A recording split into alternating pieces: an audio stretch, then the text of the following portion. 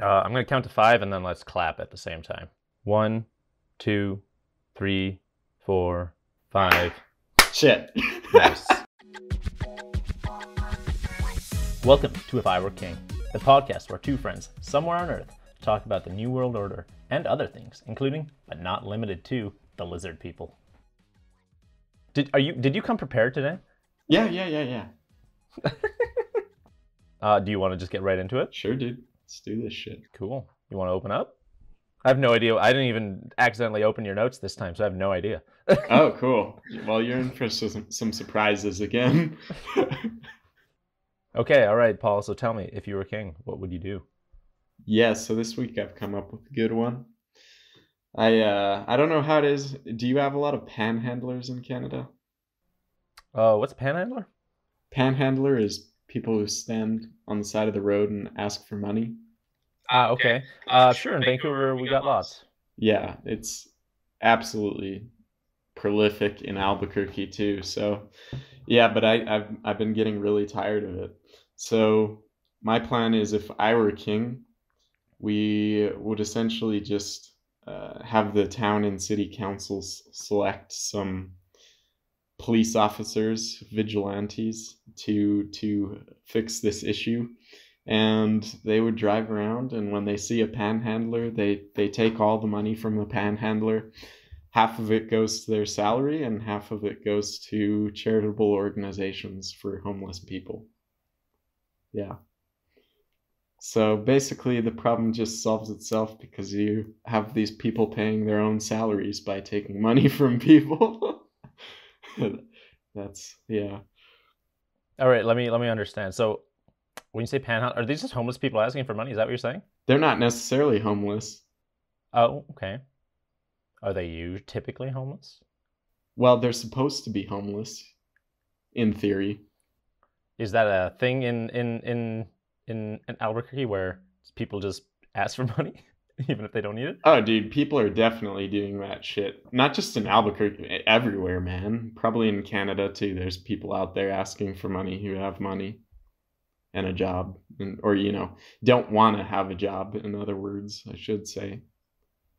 But yeah. All right. So so you said you'll tell me more about it.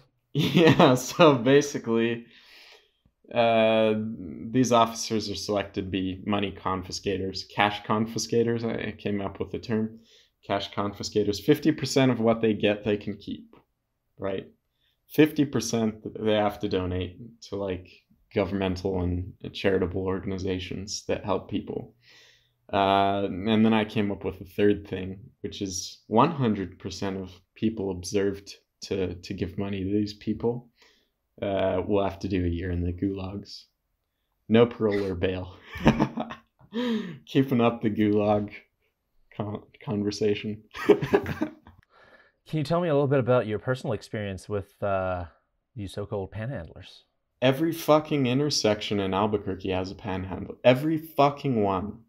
It's annoying as shit, dude. It's gotten way out of hand. It's not just like occasionally you're driving and there's one.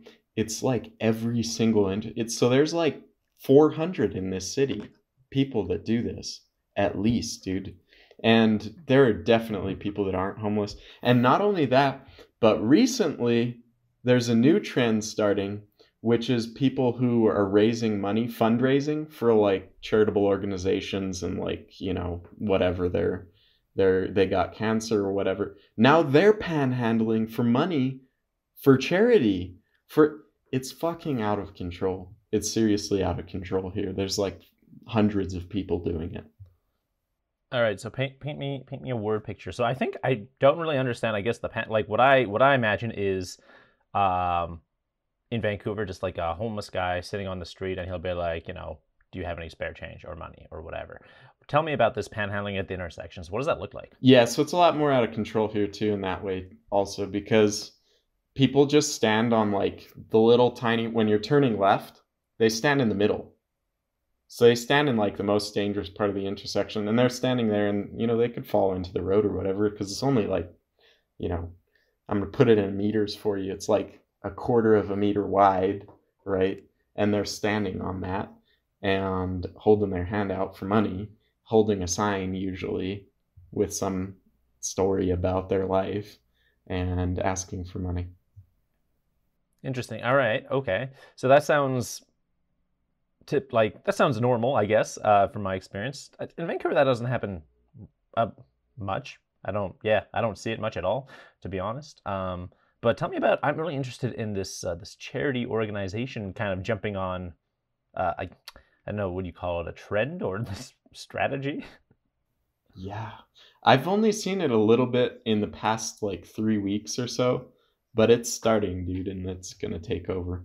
There'll be people like, you know, just yeah, they're just standing there and their sign says, we are raising money for like, whatever, our friend who got cancer. We're raising money for whatever the fuck it is. It's just Like a grassroots GoFundMe kind of thing? yeah, except for instead of using GoFundMe, they stand on a street corner and ask you for money while you're driving. Okay, that's interesting. So it's not like particularly charity organizations. Not necessarily organizations. It's just kind of charity, as in people asking for support, like you said. Yeah, it's more GoFundMe-esque than actual charitable organizations. Probably they could probably actually get in trouble if they were actually associated with something. Yeah. That's what my first thing like. Our cops would not do shit about that. So that's not true though. On the other hand, Yeah, no, because I was just thinking, like, well, I work for a charity, and I was like, if we did that, that would not fly. yeah. So I was like, okay, all right. It seems this strategy or this adoption of this strategy by like the general public, it seems very American to me. Very you just gotta go get it and make your dreams come true, and or save your buddy from hospital expenses. Does that sound very American to you? It does. Well, if it's for medical expenses especially, man. Fucking that's the most American thing ever. Yeah, maybe that's why we don't ever see it here. It does happen on occasion in Canada because like not everything's 100% covered. Yeah. You might your initial you know treatment um for example, when I was reporting like last year, somebody they were raising money for like someone who went through cancer. They had their treatment and all that. That's all covered by um, you know the government. But what isn't covered is like they needed to go and like do this recovery kind of I don't know, like it was like I think it was called something cancer house, and it was like a recovery for people who went through chemo and stuff. And like that's like they'll have people who can help with like physio stuff or occupational therapy and stuff like that. And just it's like a room and a place where they get taken care of. um kind of optional but kind of not optional, but also that's not covered. Does that make sense what I'm saying? Yeah. Yeah, like it's the after like the quote unquote perceivable optional part of treatment, which is not so optional. But yeah, so people do that in Canada a little bit, but yeah, that's pretty. I've heard that time and again, like people raising money for American hospital bills. Yeah. Yeah. No, it can be insanely expensive. But yeah, anyway, if I were king though, that shit's gotta end. You can't fucking stand on the median that's 2 feet wide, a quarter of a meter, whatever the hell, and fucking just basically harass people all day long because it's fucking every intersection that you pull up to, dude. It's you know it used to be that I think even since I was a kid, it's changed totally in the city. Like there used to be, you might see that every once in a while, but now you go for a drive and you see it 5, 10, 15 times just before you get to your destination. It's like, it's really out of control, man. Yeah, that's really so. When you said like 400 earlier, was that just like a number off the top of your head, or is that like an actual Oh, I'm just making shit up there, but I would guess that it's literally that because like in the if hundreds? I mean, yeah, it's definitely in the hundreds because there's hundreds of intersections where they're doing this. Very interesting. Yeah, that you can pass by. Yeah, it's crazy, man. Um, Other crimes punishable by cash confiscation I came up with looking at me funny, having sex on a Tuesday, sucking one's own dick and bragging about it on Twitter, having a Twitter account, and owning a book. And I left it at that. But we could come up with a committee or a panel of concerned evangelical Christians to come up with a longer list. So why evangelical Christians, Paul? Because they're just getting out of control in this country too. So I figured why not? But like put them to work? Is that what you're saying? Well, no, just it's the satirical irony thing. It's like, let's make the situation even fucking worse. Okay. Yeah, because It sounds like it would probably get worse.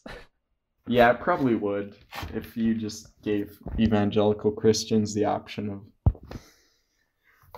controlling everything via cash confiscation, pretty much. Yeah, I feel like the combination of one, the American police force, and two, or police forces, and two, American evangelical Christians is a like I don't I would be afraid for your country. Dude, that's basically already how it is. Except, yeah, anyway, different, but it's already like that shit. That's what I would do if I were king this week. That's very interesting. I also have a municipal related um, thing I would change. It's sort of municipal. So as you know, Paul, I'm I guess I would call how would I call myself? I'm a regular cyclist. I cycle regularly. I cycle to work. I cycle for whatever groceries, etc., etc. Um, and since I started my new job a couple months ago, um, I noticed this thing. So I'm going to tell you what I would change. If I were king, I would change how people perceive the difficulty of cycling. Okay. Okay. What first comes to your mind when you hear that? The first thing that comes to mind is my brother has, and his buddy, they have this thing against people who ride road bikes and wear their Lance Armstrong looking ass fucking clothing. And they wear sponsored clothing even though they're sponsored by nobody. And they ride around dressed like that. That's the first thing that comes to my mind. I also don't like those people. You shouldn't. They're fucking deplorable. I mean, unless you're actually training for a race, then fine, whatever, I guess. But I feel like some are. But anyways, that's not my point. So anyways, like I said, no, I'm a regular cyclist. I do that, and since I started my last job a couple of months ago, I get the usual comments like, "Oh, that's cool," or whatever. That's a great way to stay fit, or whatever. That's kind of normal. And Vancouver's a fairly cycling city. It likes to propagandize itself as the best city in the world for cycling. It's not. Maybe I'll get into that in a little bit later. Um, but but yeah, so the reactions kind of also change also when I describe my route to work. So I take the most straight and direct route to work, which is going down one of these I guess I'd call it like a main street. Um, it's called Kingsway. So I go straight down it, and it's just for context, this street is like doable for cycling. Like people do it a lot. Um, But the thing, like, it's normally it's a 4-lane road, right? Like 2 ways each way, and it's got 6 lanes in total, like for parking on either side, right? One on each side for parking. But during rush hour in the morning, going west to downtown, that parking lane is open for traffic. So there's 3 lanes going down. Um, and usually that parking lane, there's enough room for like parking and cycling. So you'll be just cycling in between traffic and the bike and the parked cars, and usually have enough space, and it's not really a problem. But in the morning, like I said, um, that opens up to like regular traffic. So it's like, it's kind of a bus lane, but it's also a traffic lane. So at that point, I'm just sharing the lane, which is fine with me. I don't really mind. I go fast enough. It's a slight downhill all the way, so like you're not going super slow, and people, I haven't had any complaints from drivers. Like, everyone's been pretty civil. They just go around me like I'm a bus. But anyways, my point is, we host an event at work, and I show up on my bike, and I actually got like kind of different comments, because usually I park my bike at work in the underground parking, and I come up, and they just see me. They don't really see my bike or anything like that. But when they actually saw me, and I was doing photography for the event, so I had my camera gear, my backpack, and whatever. A lot of people were kind of like, I guess you'd call them kind of like shocked a little bit, kind of like a little bit in disbelief. I got the questions like, "Oh, how far was this ride?" Like, "Wow, that must have been so far, Norman. Wow." And it wasn't. For this ride, it was only 12 kilometers, right? So, and it was basically all downhill and flat. So, 12 kilometers is not is not far. It took about 35 minutes. So pretty regular time, even if you were in a car going somewhere. Um, Except for that day, actually, there was a fire at the wood recycling plant, and that definitely slowed me down, because that smoke be thick. I definitely am living a year or two less because of that day. All the toxic fumes. But yeah, anyway, so just to me, they were just like so shocked about how, just like how they like it's like I did something crazy, like run I don't know, like I don't know, like climbed Everest or something, you know? Yeah. So like, just to me, it kind of just showed like how little people really like know about how easy cycling is. Like, especially like the relatively flat routes. And I think this kind of stems from most people having ridden a bike since they were like a kid. And then when you're a kid, you don't really like, I guess, record your distances and your times and stuff and your speed. But even if you like go for a bike ride with your friend on the weekend or whatever, you're probably not recording that. I record everything because I like to have as much data on my cycling as possible, just to like, how fast am I going, what's my average speeds, et cetera, et cetera. But yeah, I think most people don't realize, like, they go a lot further than they realize. And like, if you walk, like, if you run 10K, like, okay, I would call that like beginner medium, or if you did a 10K run. But like a 10K, 12K bike ride is like super beginner, like, especially if you're going at your own pace, like, it's not a problem. But honestly, my point, obviously, big believer of, cycling as a primary mode of transportation in cities. Obviously, it doesn't really work in rural places, or not as much at least. So, a commute, less than 20K. 20K, is, at that point, it's getting kind of far. But doable if you're like, quote, hardcore, I guess. But like for me, my commute, my direct commute is just under 4.5K. So it takes me between 9 and 15 minutes. Um, it's not long. It's not hard. Um, I would change people's perception of cycling, Paul, or the difficulty of cycling, because it's so doable and so many people do it, and especially with the rise of e-bikes, um, I think it's so much more doable. I guess this really ties into like that Kingsway, where kind of like why I'm saying this is, like, on Kingsway, at some points on Kingsway, like, there's visible signage that says this is like those two extra like bonus lanes, I guess you could call them, during rush hour. They're technically HOV lanes for some part of the road, but then at some point on the street when you're going up it or down it, the signage kind of just disappears and it isn't repeated. So it is a shared road, even though it's not very well. Marked. Yes, exactly. And I think the biggest thing about this is, yeah, Kingsway is not. It's definitely not a beginner's like commuting kind of thing, because you are biking right beside cars, which can be intimidating, especially if you're not experienced. And if you are, and if you're comfortable, it's not really a problem. Like, it doesn't faze me at all. And people in Vancouver are actually fairly okay. I would say more than fairly, like, fine with dealing with cyclists on the road. I'm more concerned about like the actual the bike routes, the like the official like bike paths and stuff in Vancouver, because we have a lot in Vancouver, and it on paper it seems really good. And then downtown they have all those separated bike lanes, blah blah blah, like all that, like, oh, this is world class, and it fucking sucks. I hate everybody who bikes does not like to bike downtown. It sucks, even though it's like they've got all that infrastructure. For the regular people who like commute and move around the city and do their groceries, whatever, the bike routes actually kind of suck. They're on how they designed it in Vancouver. And I didn't used to think they used to suck. I used to think they were great, and I'll tell you about that, Paul.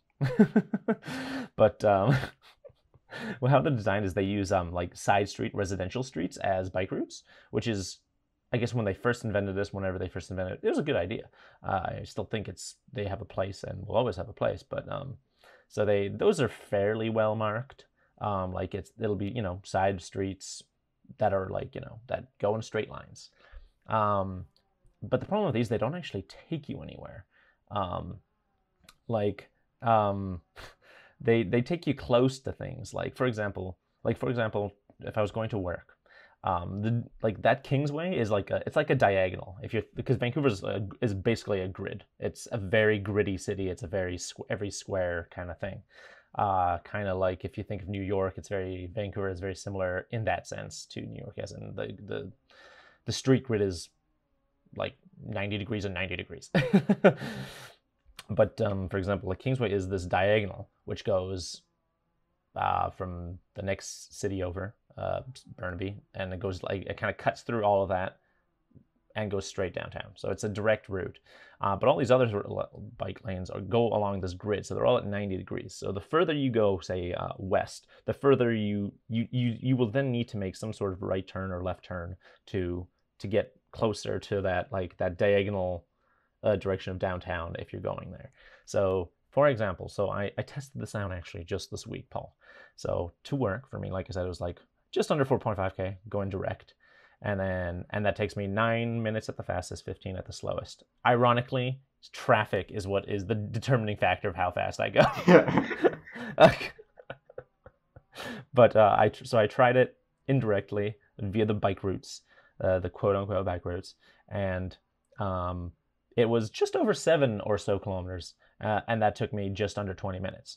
Not a huge difference, especially since it's a fairly short distance, but the longer the distance, the longer that takes. And also, I got kind of lucky with the lights, so I actually was able to blast through a few lights before they weren't red. But yeah, I think my point is why I would change this, people's perception of difficulty biking is that I think it would actually have a lot of positive effects on cities and city infrastructure, because so many people think, oh, it's too hard, oh, it rains, and why would we spend money to do this kind of things, like make more efficient or more visible or clearly marked bike routes and stuff.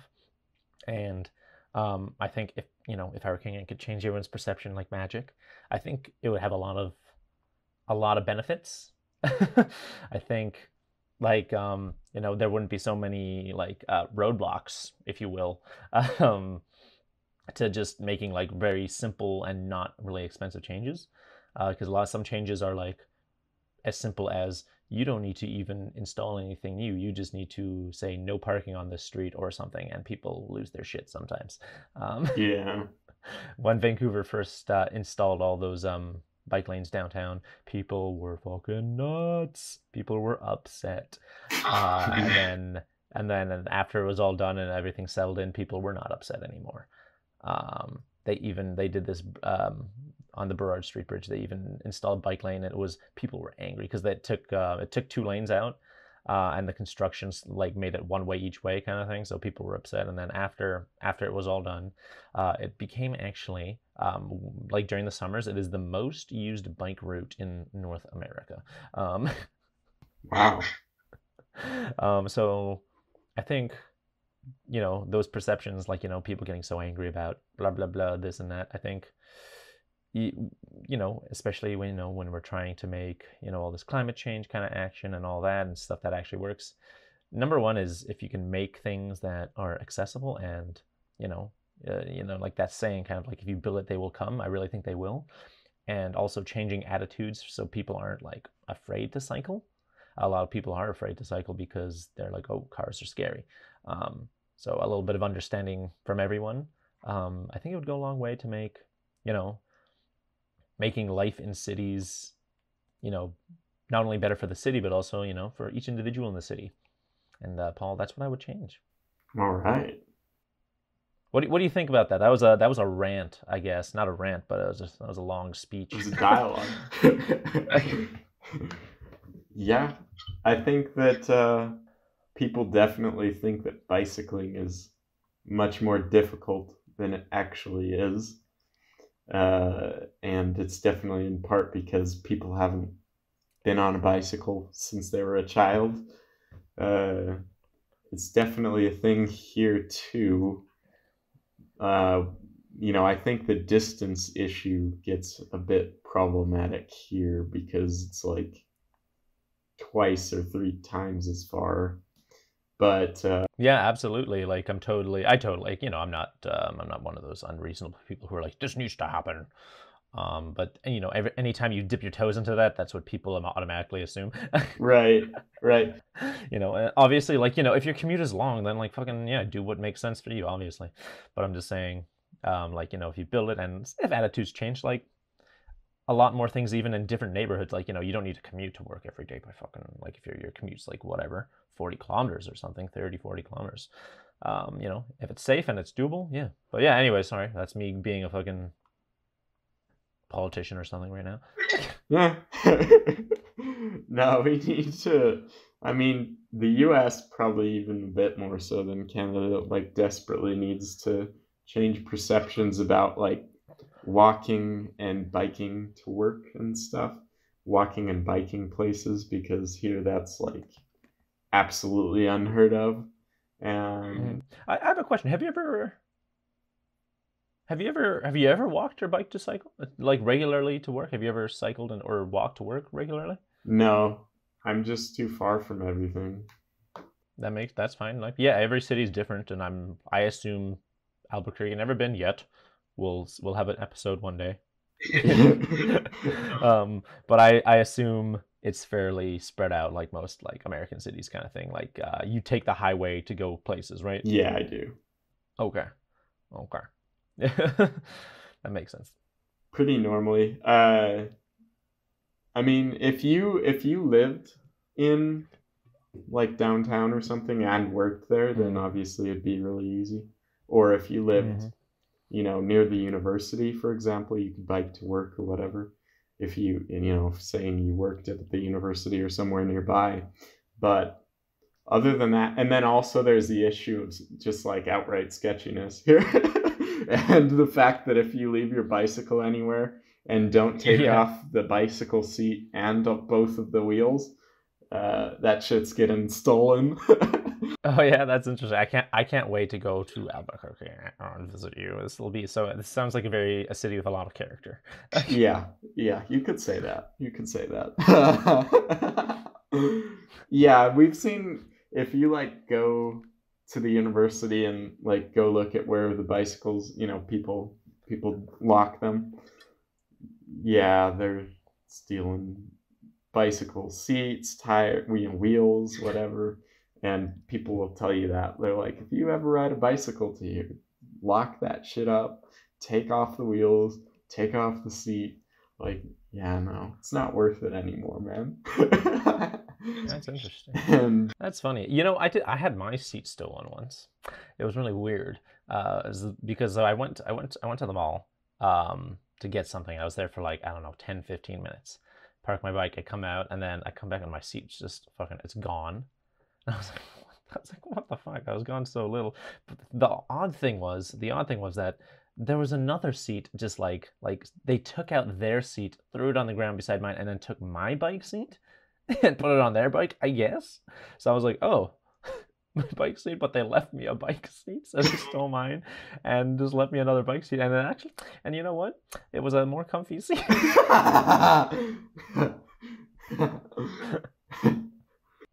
So that's in some parts of Vancouver that happens. Like notably downtown East Side or something that might happen. But for most parts, like if you're ever if you're in a more residentially area, like I wouldn't worry about that at all. Yeah. That sounds funny though, because that sounds like just a horribly stereotypical Canadian thing to steal someone's bike seat and then leave yours for them. I mean, I think this what went through their head. They must have been like, oh, that looks like a sporty seat or something. Like I want that, and like they're like, well, what am I gonna carry my seat around? No, so they just like I don't know. It's really weird. Very weird. Yeah. Yeah. So you've always had to traditionally just commute to work. Yeah. Yeah. I've never ridden a bike anywhere for transportation. I've walked places obviously in Spain, and where my parents live, it's in walking distance. You could go to a bar, and that's the only place that's Mm. in walking distance. You could actually bike places. Yeah. Yeah, that's a practical actually walking distance place to go. I've walked there a few times. But everything else you could bike to some places, but just nobody does. I've met like one like older. Yeah. They're. I imagine like the I mean quote unquote cycling community or cyclists in are like kind of hardcore in that way in Albuquerque probably because like there's so little and like they're the people who are like dedicated to doing it, but they're probably fighting for their life every day. Yeah, that's exactly right.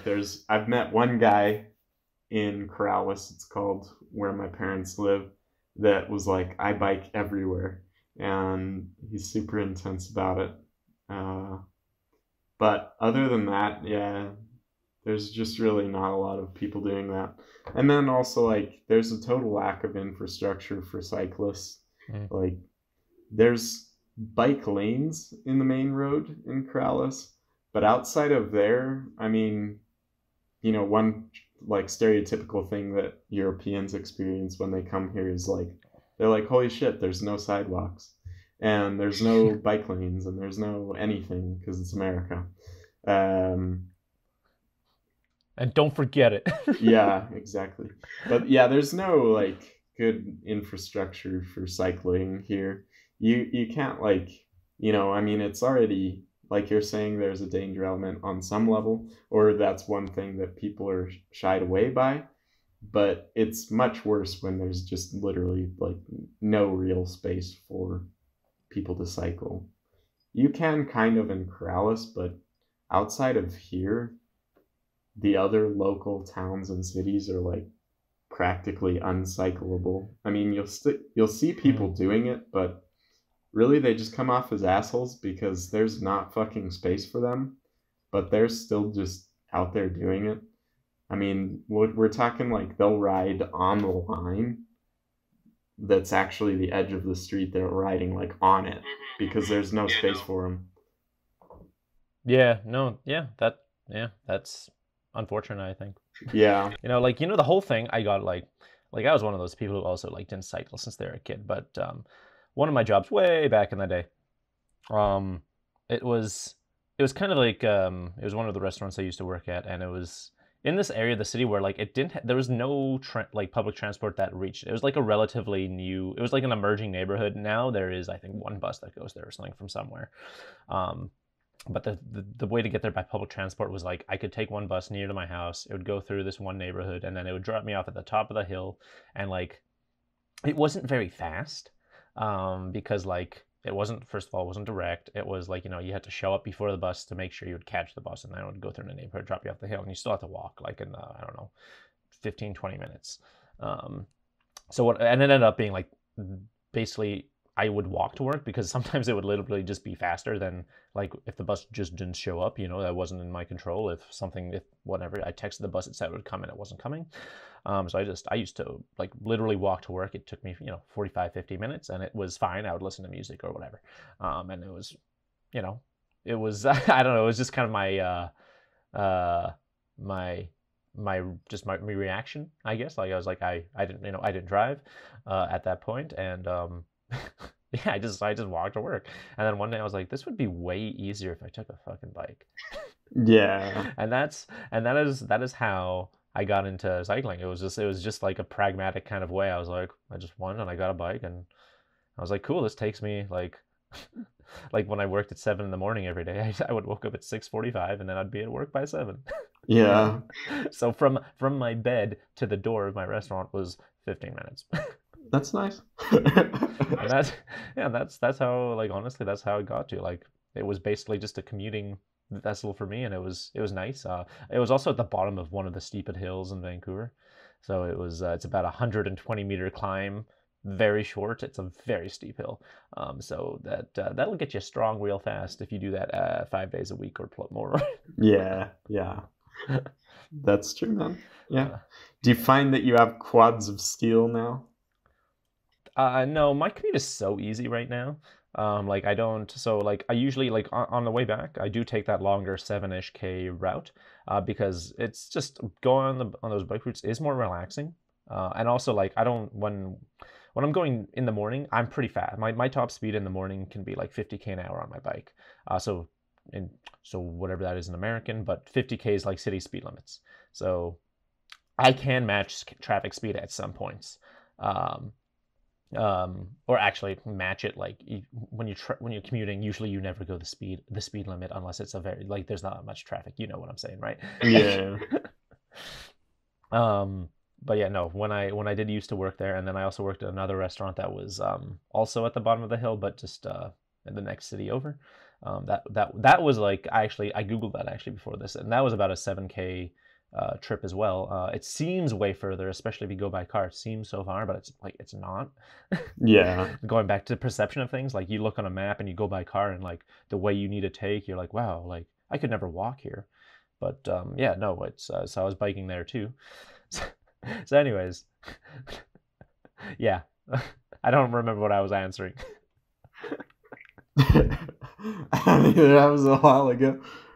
But yeah. Yeah, I know this is very preachy, and I don't. That's the one thing I don't like about, like, quote unquote advocating for cycling stuff. Like, it always just comes off as so preachy, because it just does. I don't know. And I'm just like, it's a like, but like I said, like, when I first was starting, it was just a pragmatic, easy way of doing things. And I still think it's a pragmatic, easy way of doing things. And yet there's obviously a gradient, and everyone has a different fitness level, and blah blah blah blah. But like I said, if you make things, Kingsway is a nice, relatively flat thing versus like the hilly side streets. And yeah, that was another thing about those side streets is, they're hilly. Going to work on the direct route was only 7 meters of elevation, so nothing. It was Wow. mostly downhill, right? Going on the side route was 100 meters of elevation, which isn't a lot over like 7K versus 100 meters over like 1K. But like, still, it's a little bit of a workout.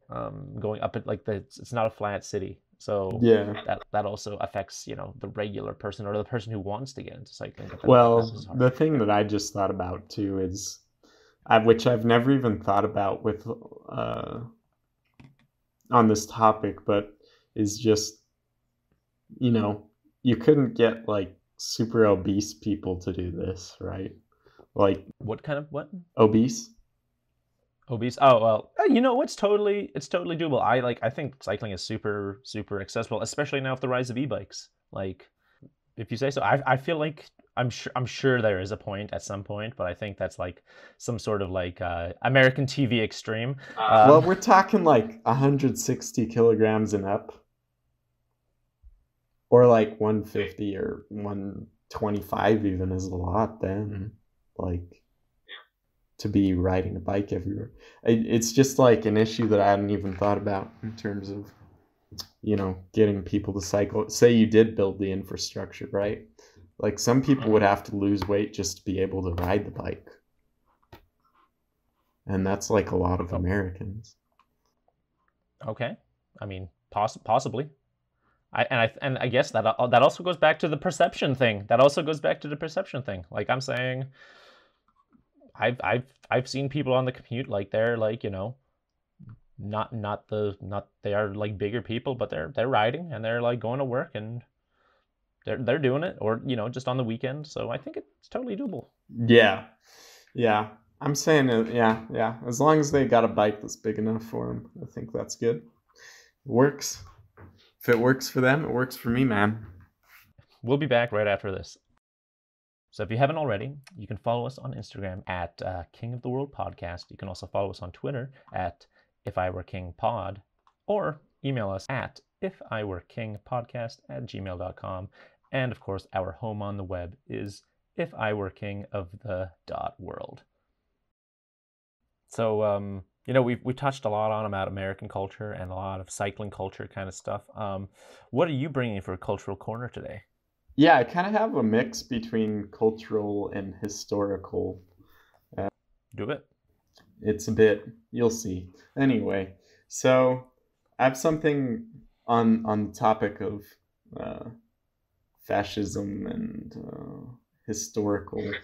Let's get into it. Episode 3, the heaviest episode ever. Yeah, shit's gotten a bit heavy so far. So there was this guy, Ron Jones, a high school teacher. Back in 1967, this high school teacher basically became a fascist dictator in the classroom in order to teach his students about fascism. So 1960, is this so give me more context. Where is this in the States? Yeah, California in 67. Okay, 1967 California. Southern California? I don't know. Somewhere in California. Palo Alto, I think it was. Maybe. Okay. So that's somewhere.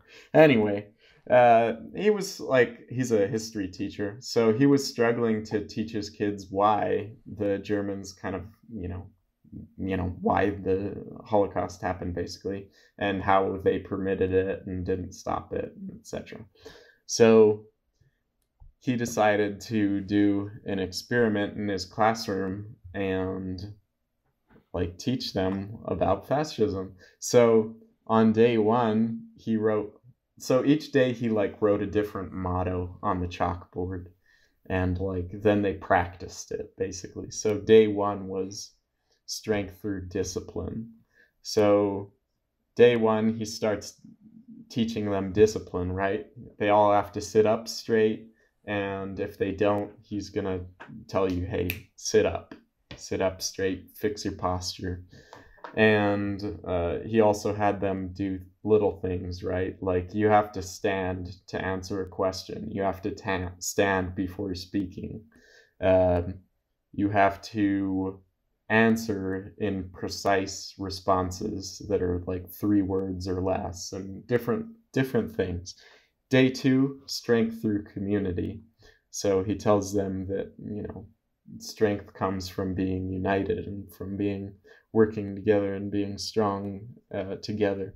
So he gives them membership cards, and like little note cards. And then though he takes an extra step, which is on the back of some of them, he puts a letter X. And if you get one with the letter X, then you're part of his Gestapo basically. And they were told to like, whatever, enforce adherence to the values of the movement that he was creating, which he called the third wave, because apparently the third wave in the ocean, like the third one in surfing terms, coming towards the beach, is the strongest one. So the third wave. And he basically kept going on with this. Day 3 was strength through action. and he told them that community and discipline are nothing without action. You have to actually do stuff to be strong and to be a strong group or community. So, but the bad thing was they actually did start acting, and they started making posters and recruiting other kids and doing all sorts of shit. And within a few days, they had recruited like 200 kids. So it was a classroom of like 30, but eventually they had recruited to the point where there were like 200 people who were part of this like movement at the school. And they were doing all sorts of shit. They had a bodyguard. They had like a group that was the bodyguard of the movement, and they had like physical assaults happening and all sorts of shit. Uh, Day 4, he tells them, because it's getting totally fucking out of control, right? Like, he did it as an experiment, and now they were actually like, you know, they were saluting and doing all sorts of shit. Uh, What, like Nazi saluting? yeah, like, well, he invented a salute for them that, Oh, like he made one up just for. yeah, ish. It was like you hold up your anyway, but they were actually getting really fucking into it, right? And physically assaulting people and all sorts of shit. So he was like, this shit's getting out of hand. Day 4, he's like, and also he said that he reported his experience with it too was he started getting like really power hungry and enjoying it. And like, you know, he said it was like a fucking huge power trip that like people were saluting him in the hallway, like everybody, and all sorts of shit. Anyway, day 4, he's like, this shit's getting out of hand. I need to stop it. So day 4, he's like, we're all gonna meet in like a auditorium tomorrow, and we're gonna watch a movie about the national movement of the third wave, and there will reveal the secret leader, right? Like the leader of the national movement. So day 5 comes, and he just plays like a blank screen and then explains to them that they basically joined fascist movement and totally just bought into it, and like that was, you know, allegory to what happened in Nazi Germany. And then he showed him like a documentary about Nazi Germany at that time or whatever. But yeah, this is like some real shit that actually happened, and basically became a movement of like 200 people at a high school, and then he put an end to it. But so they made some movies about it that were really, I watched one of them that was a German production, uh, that was called like the third wave in German or whatever, but or the wave, I think. Wait, is that a movie? I mean, the TV show on Netflix or something? No, there's a different one that's called the third wave that's not related to this. Okay, I think I watched what you're talking about. German thing called The Wave. Yeah, I watched it this summer. Oh, okay. Yeah, there's a an American movie, a German movie, and then there's also like probably at least one or two more documentaries as well. Uh, but yeah, and yeah, just thought it was really interesting and really horrible, because it's like, wow, humans are actually pretty susceptible to this shit, and it could happen again. Like, and we need to be aware of that and not do that. But I thought it was interesting that it was like this American high school teacher just, I don't know, did this. Yeah. What I don't know, did the teacher have like thoughts after it all happened? Like what did he, like obviously he was trying to teach a lesson, but then what did he think of it himself afterwards? Did he have regrets or something, or?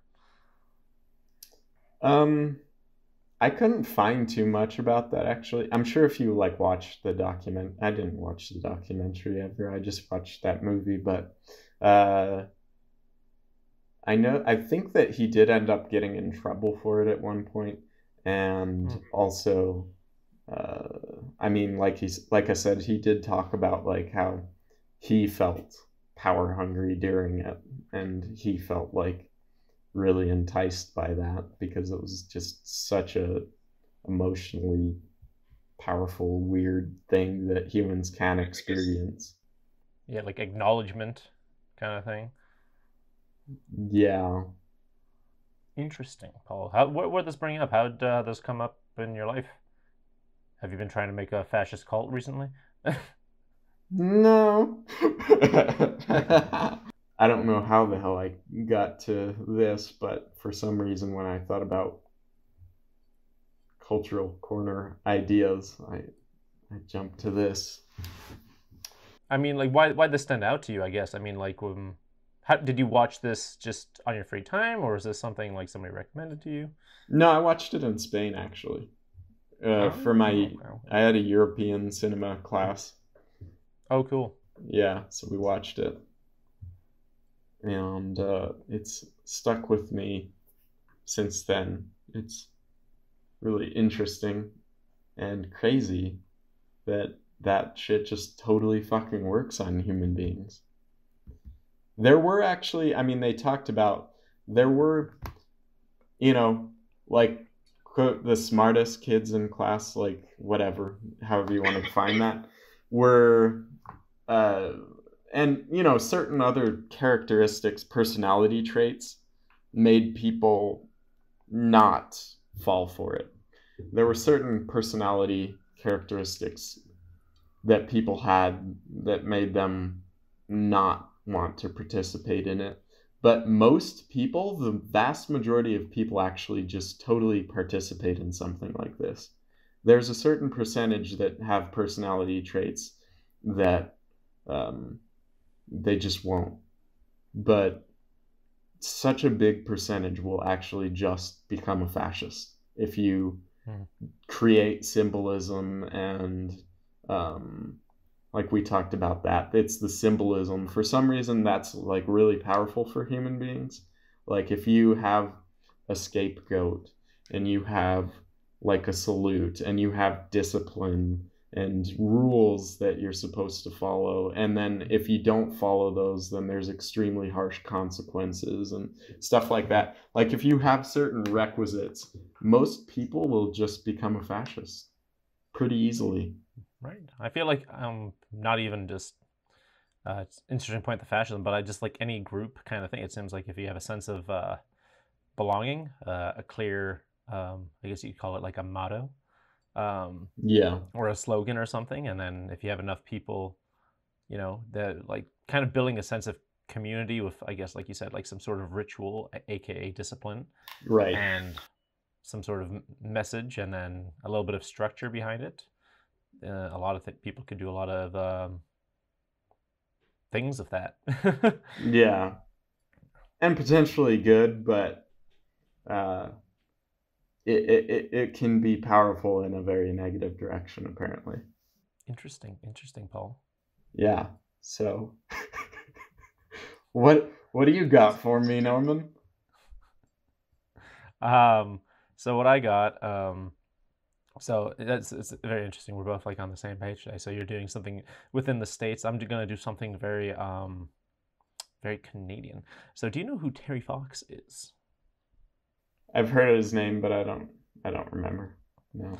Okay, so on September 18th, every September 18th, everybody in Canada does this thing called the Terry Fox Run, which is a day where you go for a run, but it's in memory of this guy called Terry Fox, and this is all in support of cancer research. And Terry Fox, he is uh, quite literally a Canadian hero. Terry Fox is like a legit like he's a hero. He was his super young guy. At like 18, he was diagnosed with cancer, and he lost his leg to it. And then he used to play a lot of basketball and stuff like that, and that didn't stop him. Like once he lost his leg, he played wheelchair basketball, won some championships and stuff. Um, but he wanted to do more, and he was just like when he went through chemo and all that stuff. And this was in 1980, or 1970s. Um, he was really just kind of like appalled by the being in the cancer ward and seeing all these kids going through this, and he was just like really appalled by like why isn't there more money coming to this? And like he when he was in the before he lost his leg, he read something about like how somebody ran a marathon with just one leg, and that kind of inspired kind of the rest of his life. He started training as soon as he could. He ran a race. Um, I don't remember how long it was, but he ran a race and completed it. You know, dead last. Obviously, he has one leg, but prosthetic leg. And once he completed that race, he said, "I'm going to run across Canada uh, and try and raise money for cancer research." So this guy was like, I don't know, like 19, 20 at this point, maybe 21. So what he did was he dipped his prosthetic leg in the Atlantic Ocean, and he wanted to run all the way to the Pacific and dip his leg in the Pacific Ocean. And this guy's originally from Port Coquitlam, which is a suburb of Vancouver. Um, I actually I did some shooting for a local newspaper for that day. So if you want to go on my site and check out those photos, you can. Cool. But that's not the point. That's just kind of why I'm talking about this, because this was recently, and that's what prompted it. But yeah, this guy like a legit superhero. This guy, like he ran a marathon he ran 42 kilometers every day, with his team in a little van, just running every day. He was trying to raise money. At first, like nobody noticed, but once started people noticing, the media picked it up, and it became like the most like watched thing like ever. um, like the entire country got behind this guy because this guy running solo. People started like the communities he would run through. People would join and start running with him, and his goal was to raise $1 for every Canadian, and at that time that was, I don't know, 26 million people or something. I'm not sure. And since then they've raised like $500 million or something, like over $500 million have been raised since like 1980.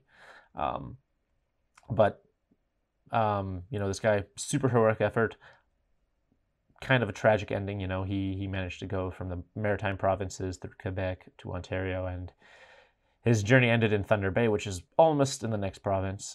It's the end of Ontario if you're going west, because the cancer reemerged and in his lungs, so that he had to stop and go back and get treatment, and then wasn't successful for it. So he died like about 9 months, a year later or something, to the cancer that reemerged. But ever since then, people started to do the Terry Fox Run every September 18th, and I think he's like one of the most like inspirational people ever, because he did something super super selfless, super difficult, because it wasn't like the prosthetic legs were not good in 1980.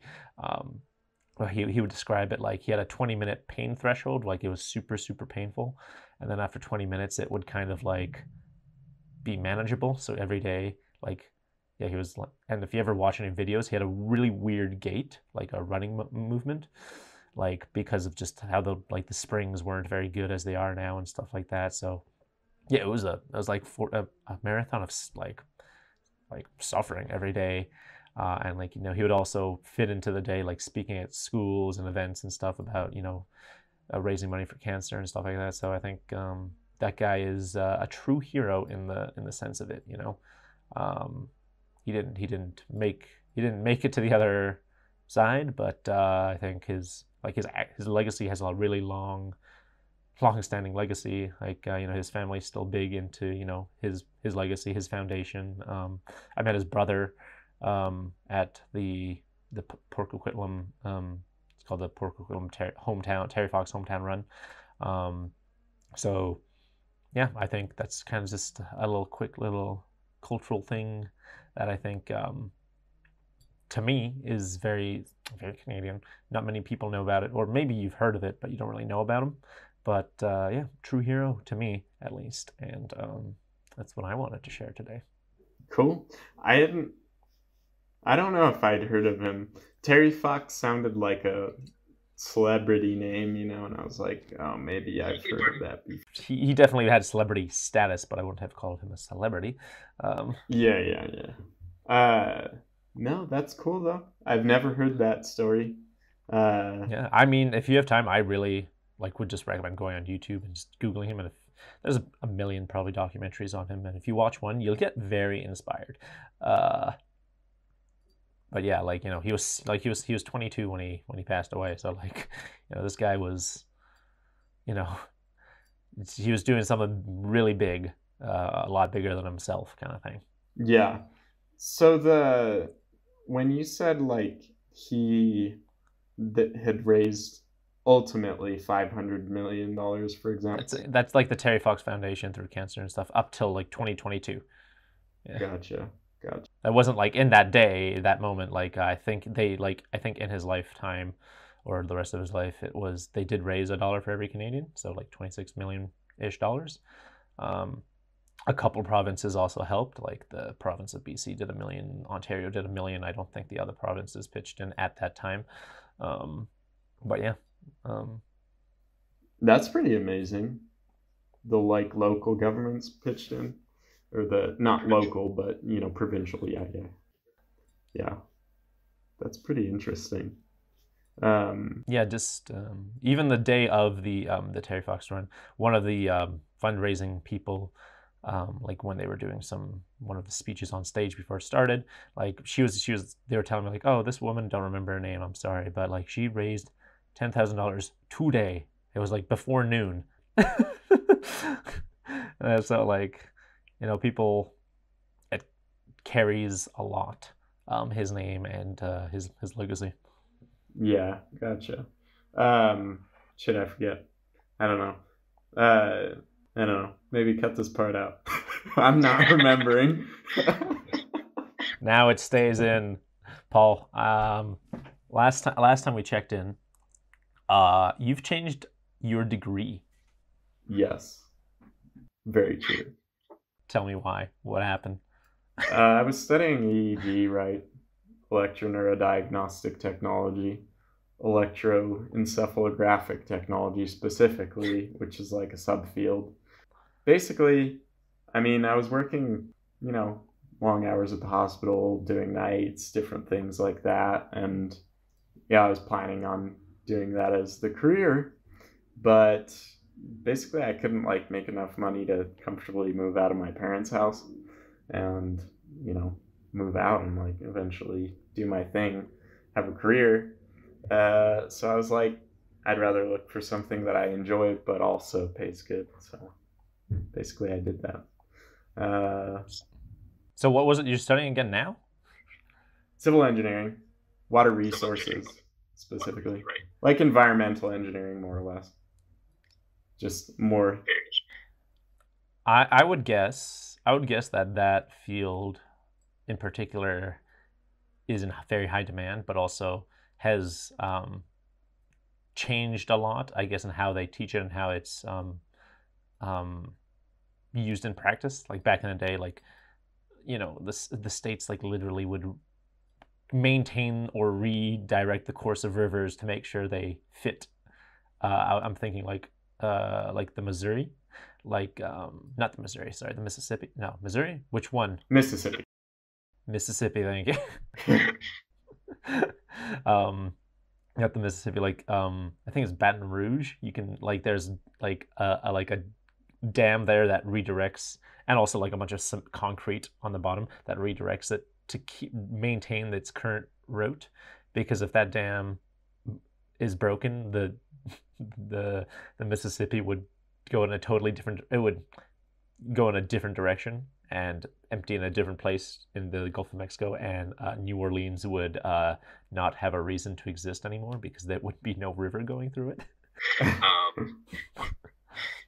That's what I mean by like, you think the Hoover Dam and stuff. That's what like I think the old school traditional civil environmental engineering kind of thing. And I think a lot now has changed, and it's more about kind of more of a how can we use it more effectively, responsively, and probably I guess more in step with like natural cycles and stuff. That's what I assume, and my guess would be how it's changed.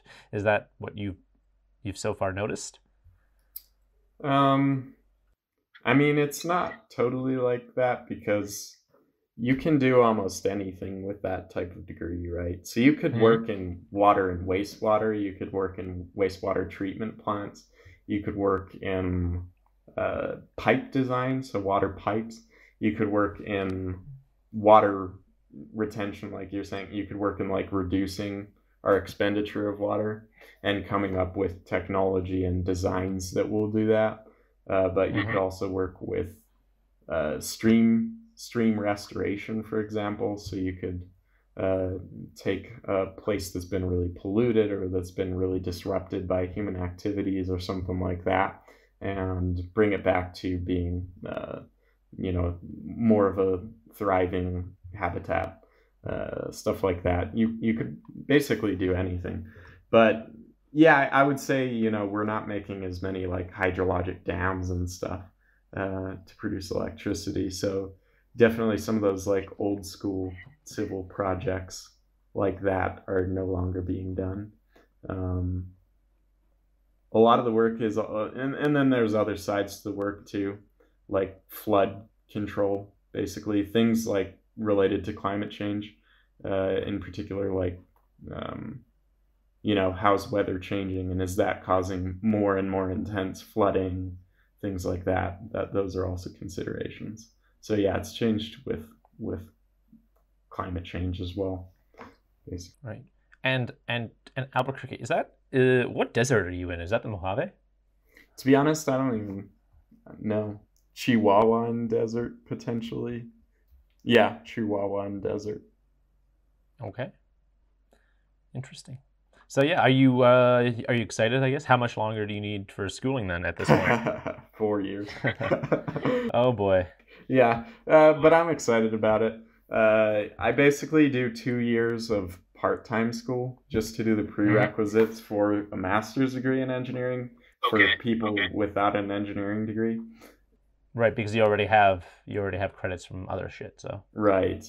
And then I can just jump straight into the master's. It'll take 2 years. I'm just about to start an internship doing engineering work locally, so yeah. Oh, that's dope, dude. Yeah. I'm excited about it. And it's like it'll be a really good internship because there's field work and there's like work in a laboratory, so it's not just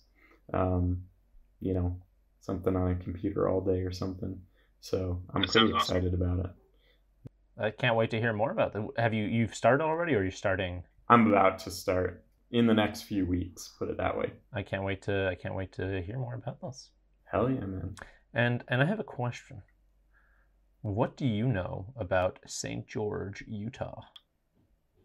Nothing. So okay, that's really interesting because I've been monitoring, on our site visits and stuff, like who's coming to visit us, who's listening to our stuff, and there's a disproportional amount of people from St. George, Utah. So shout out to St. George, Utah. Thanks for listening. But so I was doing some Googling because I was like, why? I'm like, is this close to you? Like, do you know anybody here? So I'm glad they're organically listening. But did you? So like, it's so I feel like this shouldn't be a surprise to you, but it's a very Mormon place. Yeah. They have a big like church in the middle, that Mormon church, and I don't know, if you Google them, you can see like their flag.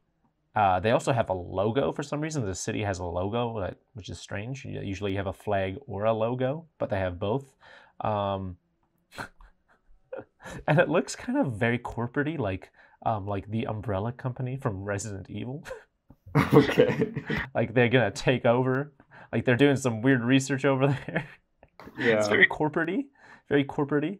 But also like it's all sunshine over here. Don't look over here too closely. Do you know why in Utah there's so many Mormons? What's up with that? Why Utah? There was something, I don't know the full story or something, but I think it was just something to do with like escaping religious persecution a long time ago. And so they went out west because there was land that you could get, or what, I don't know, something like that. Okay. But Okay. yeah, I'm totally kind of speculating, although I feel like I've heard that at some point. Very interesting. What are your thoughts on Utah overall? Um, haven't been there too many times. I've passed by Salt Lake City. Looks pretty cool. Looked like a nice city. I mean, mountains. Mormons are nice. They've got a lot of rules, and like they They have a lot of rules and discipline, would you say? they have a lot of rules. Oh, they also have discipline, though. Strong sense of community? Strong sense of community. Yeah. Are Mormons a fascist state in disguise? Yes. No, I'm kidding.